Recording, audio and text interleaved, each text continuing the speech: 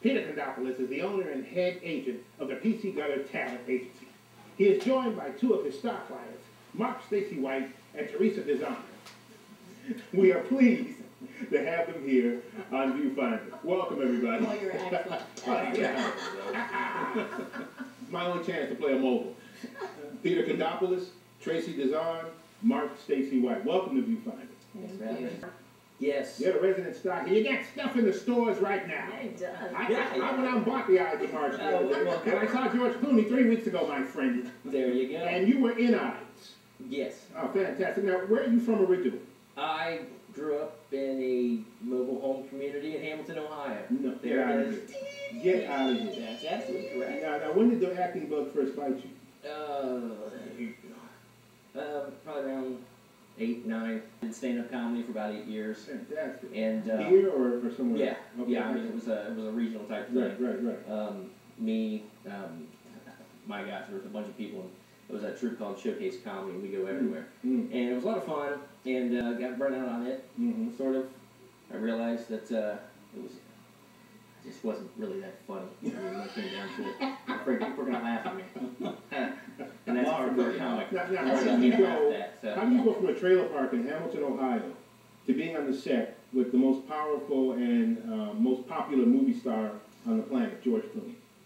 Well, it's all in my book Right, that I have yeah. coming out. No, you know, it's one of those things. It's everything is by chance. And what you said about having an agent, you have to trust your agent. Right. I met Peter one day. It was actually a Sunday, and we're in auto parts, and I was closing the store. Yeah. I was closing it. I'm ready to go home. Yeah. And it's cold, it's snowy, and I hear, excuse me, and I'm like, what? Oh, is that my accent?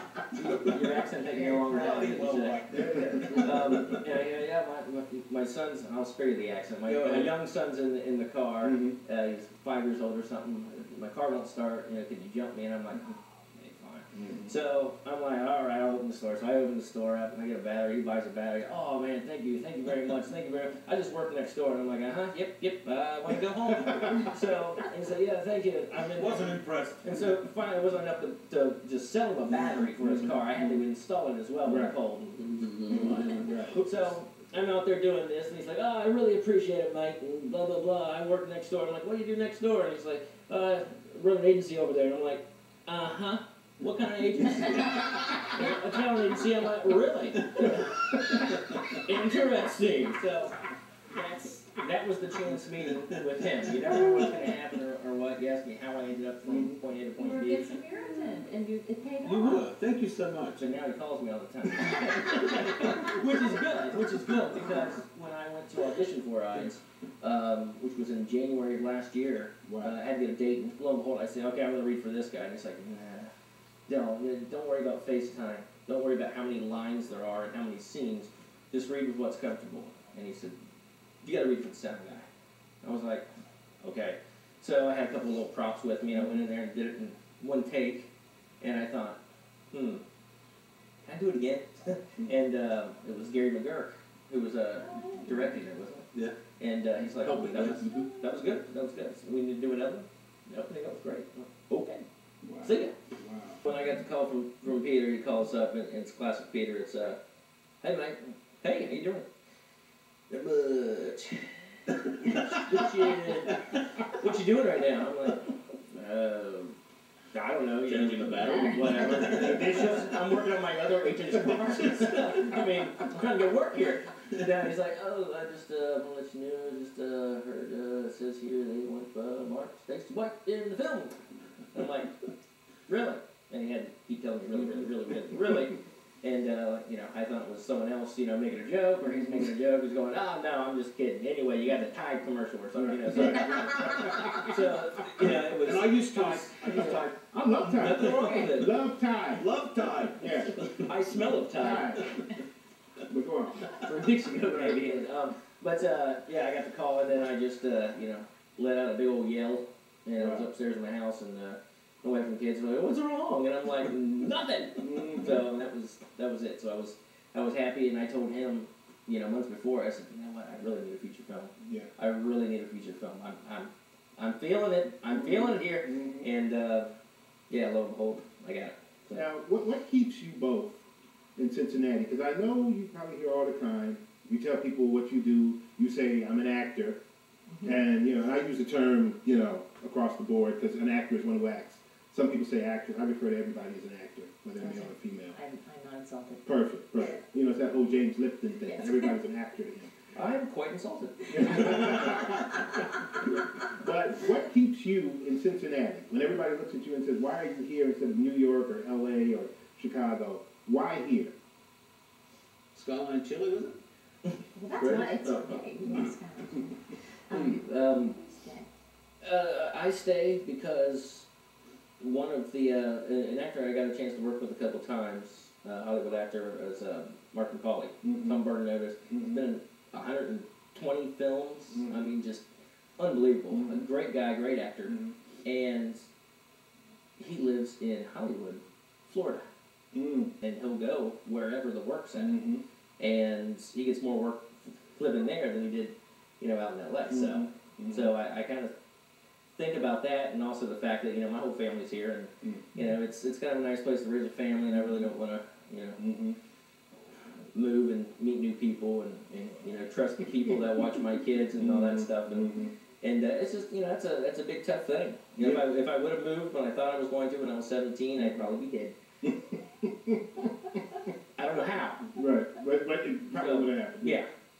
Now, you have offices here, Dayton, Columbus, and you're about to open one in Nashville. Correct. And I noticed that you do a lot of casting for a lot of West Coast productions. Like, you do a lot of casting for Army Wives, right? Right. They're out of North Carolina. Okay, okay.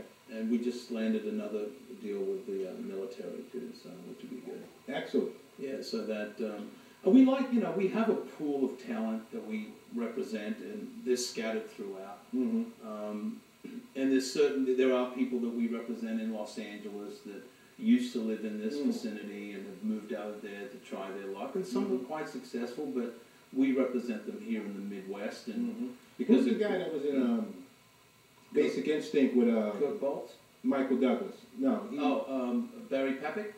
Is that, yeah. I mean, Yeah. I mean, a name. I mean, when I walked into your office and saw his picture, I'm like, Daniel Von Bargen. Yeah. Yes. I mean, that's an actor. I mean, and yeah, he's semi-retired from what I understand, right? Yeah, retired. He's retired, but I've seen him come out and do indies and stuff. He has, but not for quite a while. Right, yeah. right. I think he has some medical issues and stuff. Oh, all right. But it's amazing the broad variety of talent that's in this area. Yeah, I mean, it is. Again, there's a lot of people that have moved into, like Gary McGurk would be one of them, Daniel Von Bargen. There's a couple of other, I just signed a couple of other people today, two both from New York that just came into this area. But let's talk about you two, the actor's lifestyle, and how you deal with no. Because if you're an actor, you got to get used to two words I always say, no and next. How do you deal with no and next in the middle of a monologue, or when you think you really nailed an audition and then there's nothing? You don't hear anything but crickets afterwards. Like we were talking before, when you go into an audition, you don't have that job. Right. So, what's the worst thing they can say? Because right now it's already a no. I mean, it's just normal sales. Okay. You know, if you're selling auto parts or you're selling, you know, stereos or something, same thing. You know, it's already no. So, say is, yeah. Yeah, Right. really? Sure. Right. So I just go into it as, you know, you're going to do your best, the absolute best you can. And I always tell young actors, I always tell anybody in this industry, that a million no's don't change your life. Never be afraid of no, because they don't change your life. It only takes one yes to change your life. So take all the no's all day. So what? They don't change anything about your life. But that one yes, it's worth it to get to that one yes. Listen, I want to thank you guys for coming and sharing a little bit of this magic and for giving people hopes and dreams. That's what you've done here today. You have no idea how many people are sitting at home now saying, really, this is possible right here in the tri-state. And I want to thank you guys for coming on. Thanks for having us. Excellent. I look forward to your next film you're getting ready to do with Mark McCauley, Tommy Dishman, and Matt Polkamp over Recession Proof coming out here very, very shortly. Fantastic. Now, Shakespeare said that all the world is a stage, and we are but its players. Here's hoping you follow your dreams and take your rightful place within the ViewFinder. Cut.